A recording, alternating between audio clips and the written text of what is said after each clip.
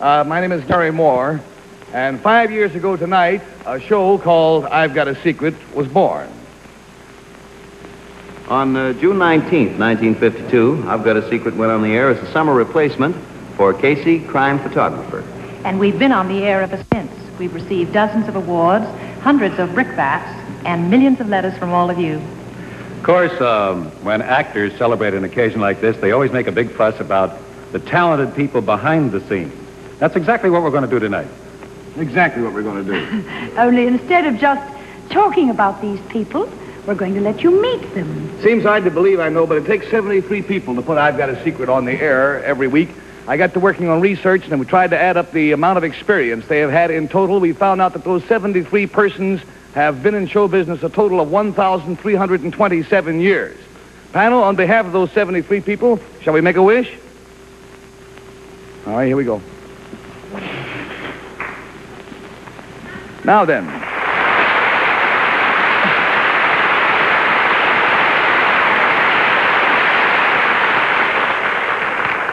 This is a rehearsal light, and this is what our stage looks like before the show comes out of the air to you. Now, if you'd like to know what stage hands do, we're going to show you right now. Lights. Camera. Action.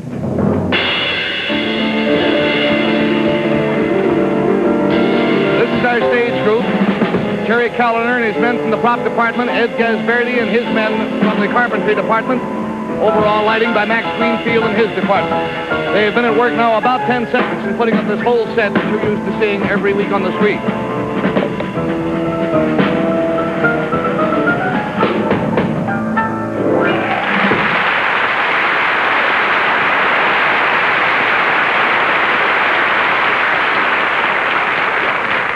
New record tonight, fellas, 17 seconds. And now we're all set to play I've Got a Secret. I've Got a Secret, starring Gary Moore.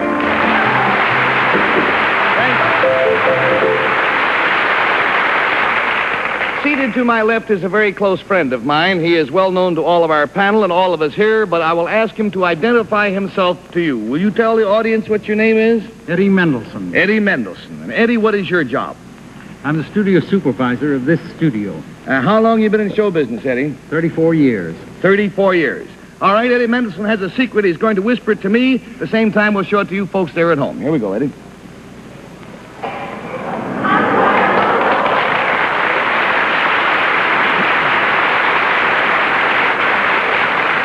Now, panel, we're going to give you one question each, and this concerns something that Eddie did, and we'll start with Bill Cullen.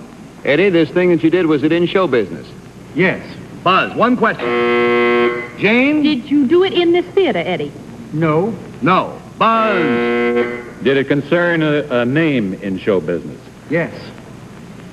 All right, I'll one tell you question. this. I'll give you, because one question. I'll give you the name was Bing Crosby. Buzz, and we go to Faye for one last question. Did you discover Bing or know Bing when he was very young? No. No, you have lost the full $80 because Eddie once auditioned Bing Crosby and fired him, told him he couldn't sing. Oh.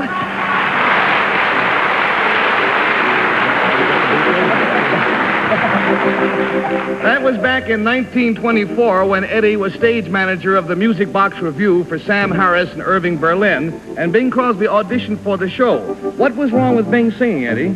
Well, he couldn't be heard past the third row. His voice just wasn't strong enough. Of course, in those days, they didn't have microphones in the theater.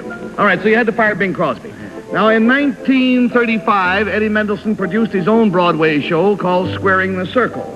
And who was signed on to star in that show? Humphrey Bogart. Humphrey Bogart. What was his salary? $125 a week. $125 a week. Didn't something happen during rehearsals, Eddie? Yes, he and the director could not get along together. So, in 1935, poor Eddie had to fire Humphrey Bogart.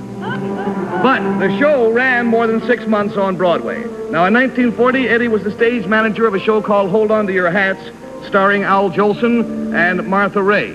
And there was a young fella signed to play the juvenile lead that gave you a problem, I believe, wasn't it? Yes, he kept chewing gum while he was reading his lines. And you had to fire him, too? Had to fire him, too. What was his name, Eddie? Van Johnson. Eddie, we want to thank you for being with us. You have your $80. Your carton of Winston in your office is lined with them. Don't fire any of us until the show is over. Thank you.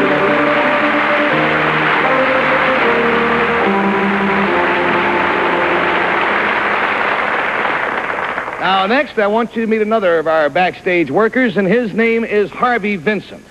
And Harvey is one of our ushers. Now, the job of usher has been a highway to fame ever since broadcasting began.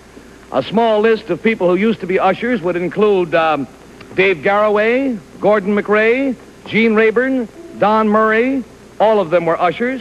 As a matter of fact, Henry Morgan was an usher at WMCA here in New York City. And next week, Faye Emerson's son, Scoop, will begin his career in show business as an usher, unfortunately, at another network. Now, Harvey here has been rehearsing all week with a very distinguished lyric soprano, and the two of them are going to sing a duet for you. So now we present that great singing team of Vincent and Meadows.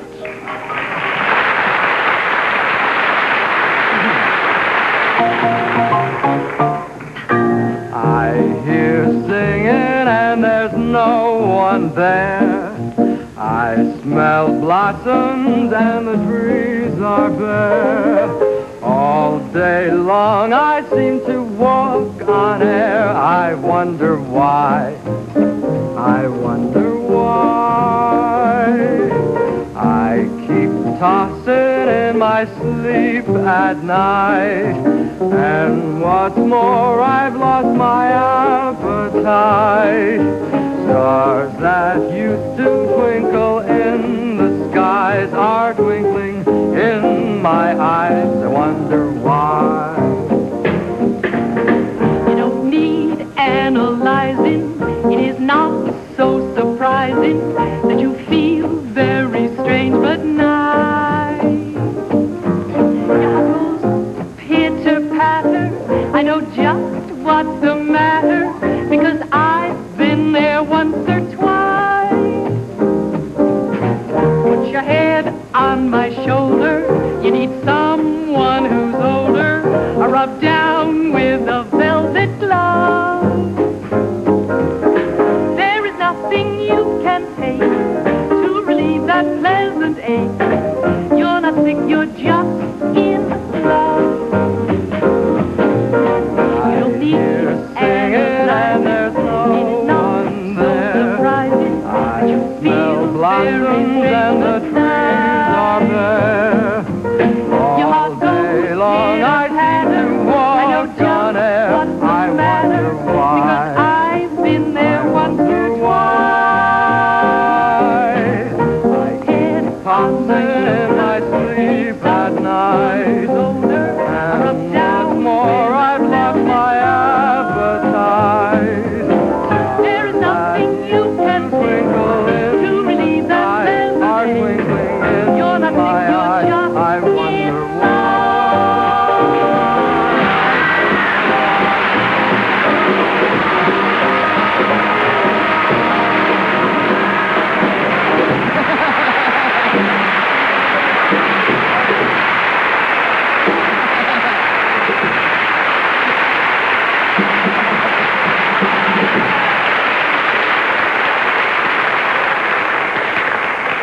That, of course, was one of the married relatives of our show, Mr. Stephen Allen. Our next guest, ladies and gentlemen, is also from our backstage crew, as are all our guests tonight, and his name is Lon Masterson, who operates the lighting board. Lon has been in the electricians department at CBS for 3 years, but he is also a professional hypnotist and illusionist. And he, too, has rehearsed tonight with another great prestidigitator. So now we present those masters of illusion.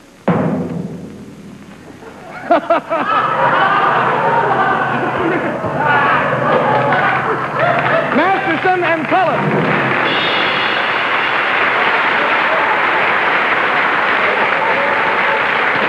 Bill, I think you're going to need a cane for this bit. I'm going to need it to hit him with for turning those tires upside down. Actually, thank you very much, Lon, for the cane, but why don't you get one? You go. I got mine right here. Oh, you're going to be a sneaky one to work with tonight. I'll tell you, if you make that one appear, now, I'll make this one disappear right in front of your very eyes. Now, watch me very closely here. There we go. And, there. Now, and Where's yours? Right here. All right. These things, the heat, you hold this. The heat is, well, thank you very much.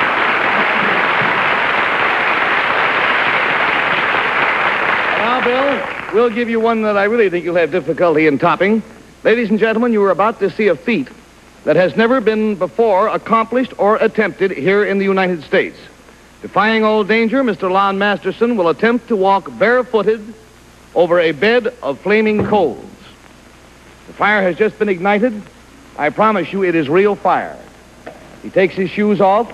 Clips are put around the cuffs of the trousers so that the trousers will not catch fire. Now, we'd like to have you be absolutely quiet while this is going on, please.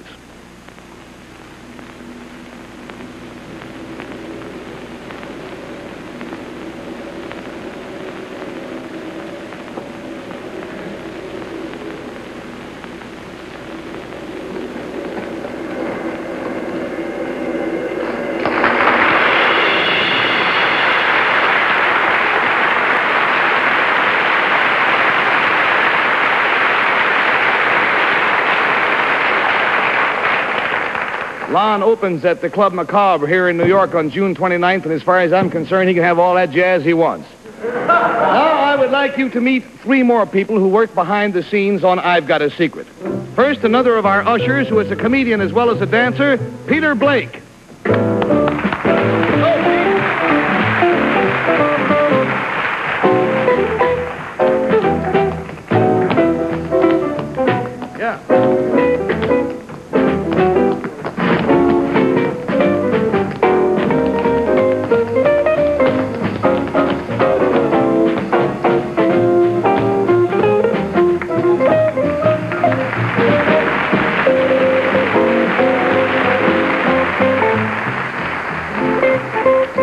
Here's our cameraman, operates camera number 1. He danced and acted in the Broadway musicals Boy from Syracuse and Keep Off the Grass.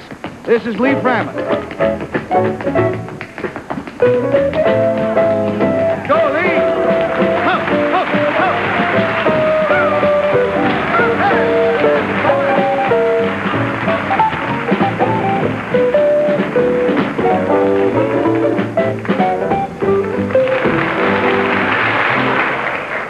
Here's the fellow who heads up our research staff.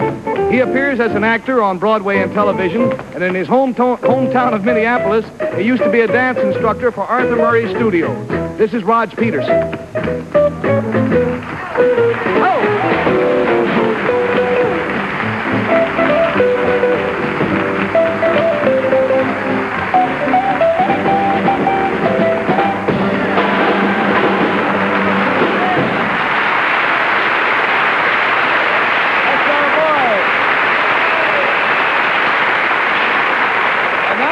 Gentlemen, we present for the first time anywhere, Faye and Company.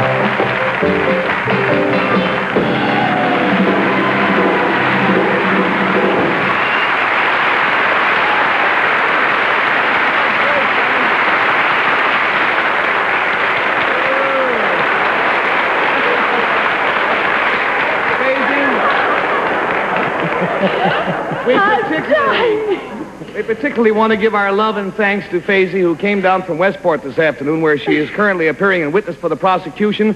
She came down here very early on this hot day to rehearse with the fellows, and you will be up there in witness for the prosecution through June 29th. Is that right, Faye? Yes, Gary. Go see this hot cha-cha girl. Our next guest, we're proud to say, is Joe Papp. And Joe Papp is the stage manager of I've Got a Secret and several other CBS programs. He is also the creator and producer of the Shakespearean Theater Workshop, which will be presenting free Shakespearean theater in New York City parks this summer. Now, the earphones that you see on Joe keep him in touch with the control room. But now we ask him to take off his earphones and join with another distinguished Shakespearean as we present, seriously, a scene from Julius Caesar. Hand me that shirt. This scene features Mr. Joseph Papp and Mr. Henry Morgan.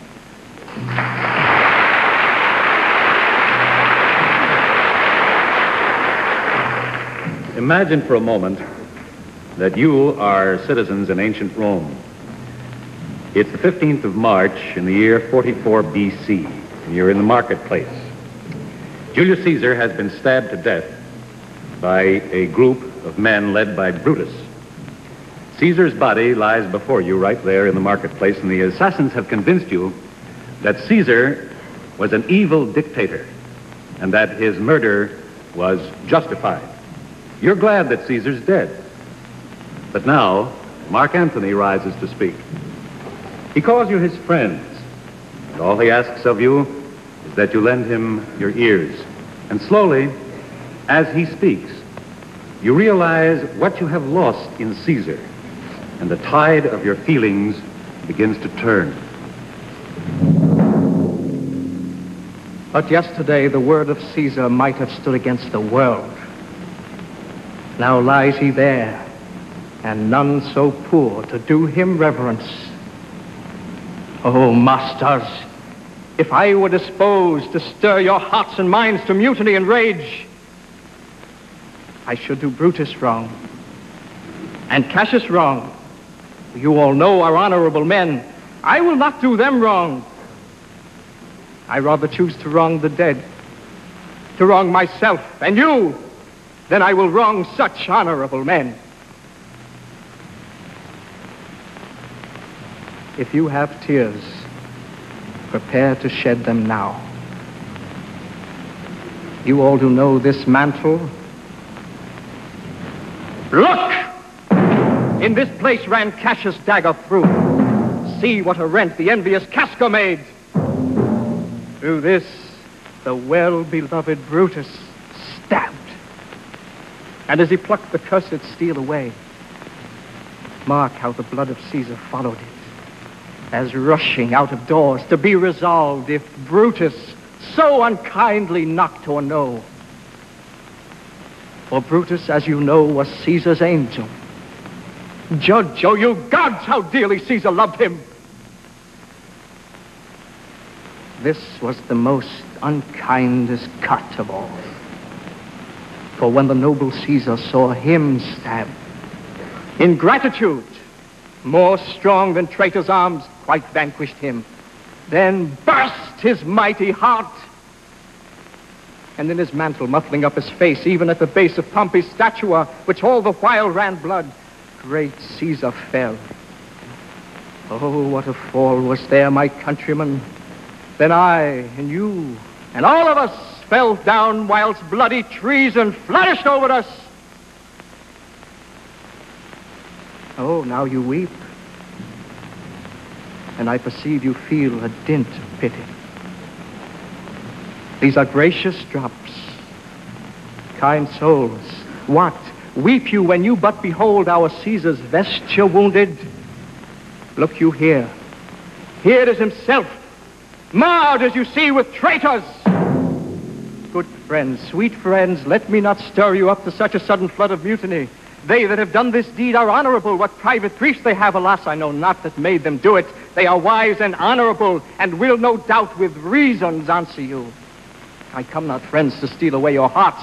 I am no orator such as Brutus is, but as you know me all, a plain, blunt man that loved my friend. and that they knew full well that gave me public leave to speak of him. But I have neither wit, nor word, nor worth, action, nor utterance, nor the power of speech to stir men's blood. I only speak right on. I tell you that which yourselves do know. Show you sweet Caesar's wounds. Poor, poor dumb mouths, and bid them speak for me. But what I, Brutus, and Brutus Antony, there would an Antony that would ruffle up your spirits and put a tongue in every wound of Caesar that should move the stones of Rome to rise and mutiny!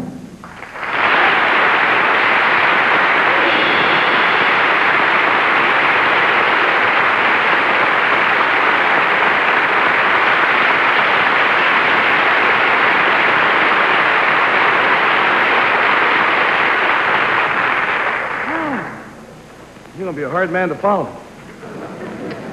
We got a guy who can try it, though. On the top of this ladder, a good friend of ours by the name of Tommy Germain. And Tommy has been an electrician at CBS here for 3 years. Before that, he sang in opera and in the chorus of Guys and Dolls. So, Tom, this is your television debut. Tommy Germain.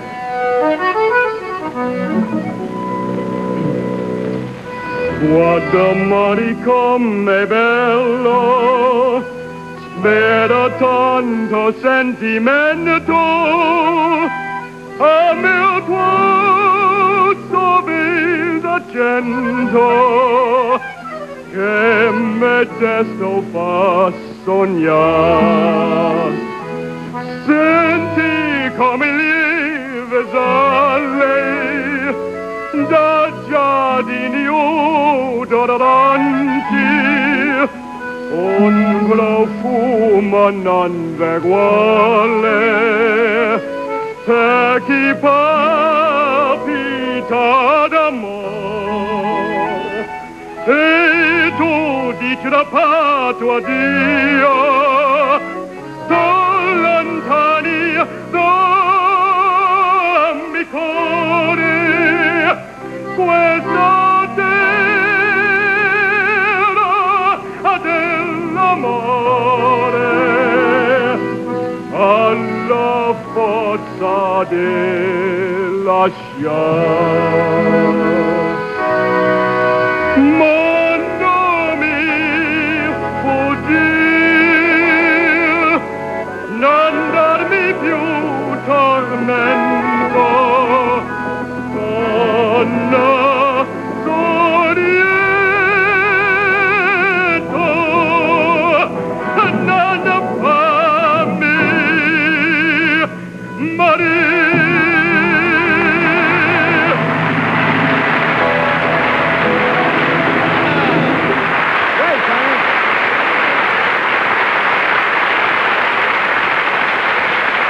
Gracious, what fun. All right, many thanks to you, Tommy. We will be back in just a moment. Travel arrangements for I've Got a Secret are made through United Airlines. United Airlines flies our contestants in fast new DC-7 mainliners. Very, very happy 5th birthday for us. We hope a pleasant half hour at least for you. And so until tomorrow morning on our morning show, or until next Wednesday night, then, this is Gary Moore saying be very kind to each other, will you? We have a small song to close with. Norman goes like this, I do believe. Every Wednesday in the evening, ain't we got fun? When the panel's on the channel, ain't we got fun? You look so handsome on CBS, dear.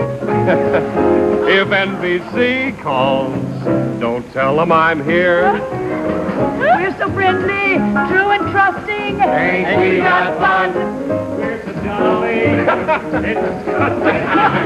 we got fun?